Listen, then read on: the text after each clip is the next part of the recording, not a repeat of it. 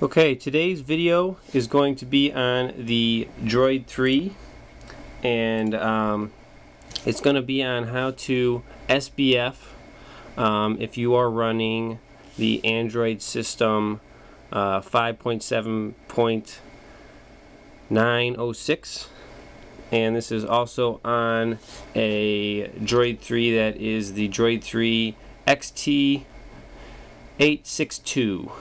So make sure you're on the Droid 3 XT862, which is the Verizon Droid 3, and you are running, like I said before, Android version 5.7.906. And you can't use the normal SBF file, which is the .890. If you're on 906, it will not work. So we use this one-click SBF, and I'll show you guys how to do it. So first thing you got to do is, you're not going to be able to see this if you have a problem, but just make sure you were on this before you do it, is go to About Phone, and in About Phone, under System Version, it'll tell you what version you're on. And just make sure you're on that version, you're not on the 890.890, and you are actually on the 5.7.906, and that is again XT862 Verizon. Alright, so as long as you're on those things, we're going to turn this phone off. Let's say like you boot looped, you bricked, whatever it is, phone's not working. We're going to shut this down, and I'm going to show you how to get into it to get it to work for you. Let's let it shut down here. Alright, so we shut off. So to get this thing to turn and get into the right mode to use this one-click SBF, we would push the M button and hold down the power button. Alright, so now we're into this mode. And what we want to do is scroll down to AP Fast Boot, if I can get us there. I don't know, you might be able to scroll the volume button, I'm guessing. Yeah, the volume button scroll you. And then to select AP Fast Boot, I think it might be the, well, let's try power. Nope, maybe we'll try enter. Hang on. It's got to be one of these. Oh, you know what it might be? My bad. I think it's up volume. Let's try up volume. Yep, it's up volume. So now you want to plug in your USB cable into your device. If I can get it. Here we go. And connected USB cable, data cable, and everything should say OK over here on these settings right here. Alright, so it's actually installing my device drivers right now on my computer, so let's let it do that, and then once they're finishing installing, we should be able to run the one-click SBF file, and I'll get into that here. Hang on a sec. Also, you guys want to make sure that you have at least 50% battery or more. I think I had 75%. Before you start this process, you could brick it permanently if you don't. So definitely want to make sure you got that. Alright, so now that we're in AP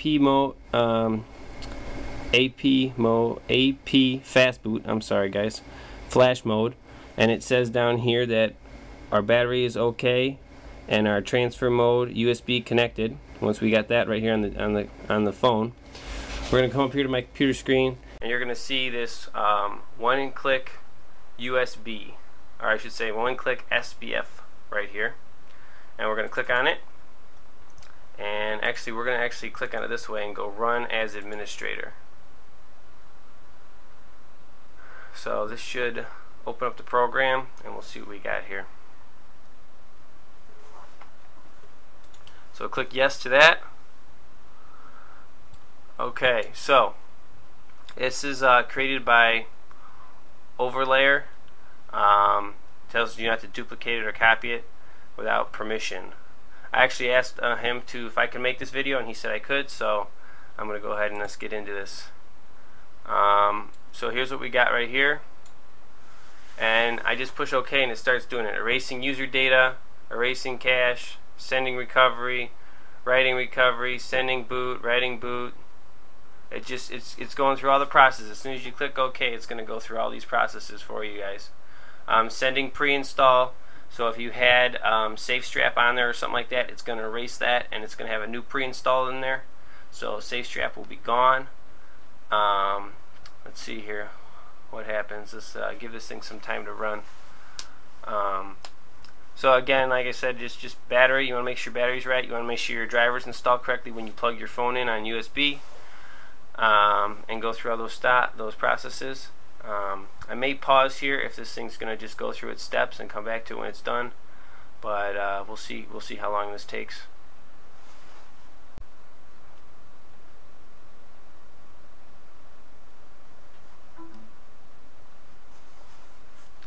Alright, the computer here program just told everything to reboot, and it's rebooting device.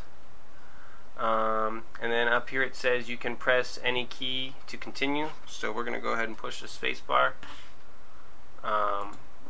Push space bar on here, and there we go. So that was done with the script, so now we're just going to let this thing finish. Now right here it's actually should be reflashing the radios. That's why you're coming up to this screen on the phone. Once this finishes, you should be able to reboot. So let's let this little process finish right here of flashing the radios. It has to do it in recovery, and that's what it's doing right here. So let's let this process finish. Shouldn't take too long.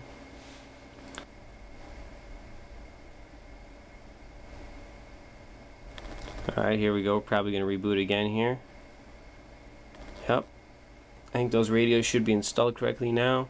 So let's let this thing boot up and see what we have. If what version we're on. If we SBF correctly, we'll go through it all.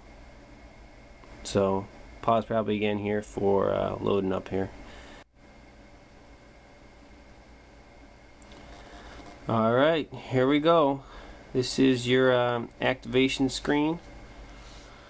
So should just be able to go ahead and hit it and then go to activation. My computer, or I should say this device for me right now, is not activated, so actually to go into activation isn't really going to work, so I'm going to have to bypass it. But you can see it's trying to do this. Let me get back out of this, sorry guys.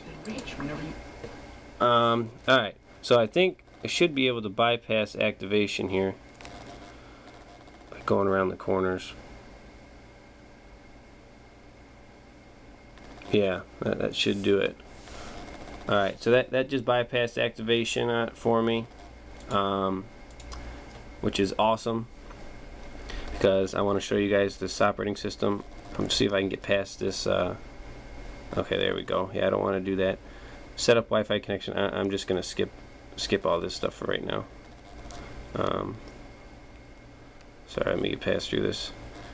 This is basically, you know. Alright, finish. Alright. Come on. Alright, here we go. First boot up here.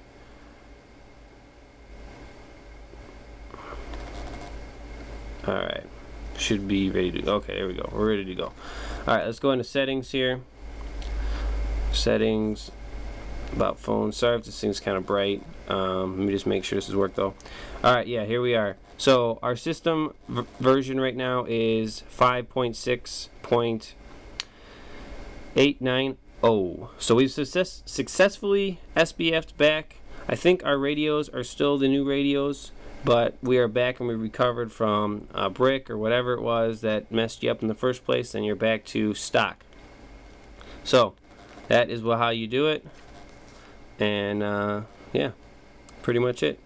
That would be how to get your Droid 3, Verizon Droid 3, SBF back to factory stock from a brick, or when you soft brick it or you messed it up, that'll recover it for you. So just make sure that you're using you were on 5.7.906 to use this one-click SBF utility. And thanks to Ovelayer for making this for us. Thanks, guys.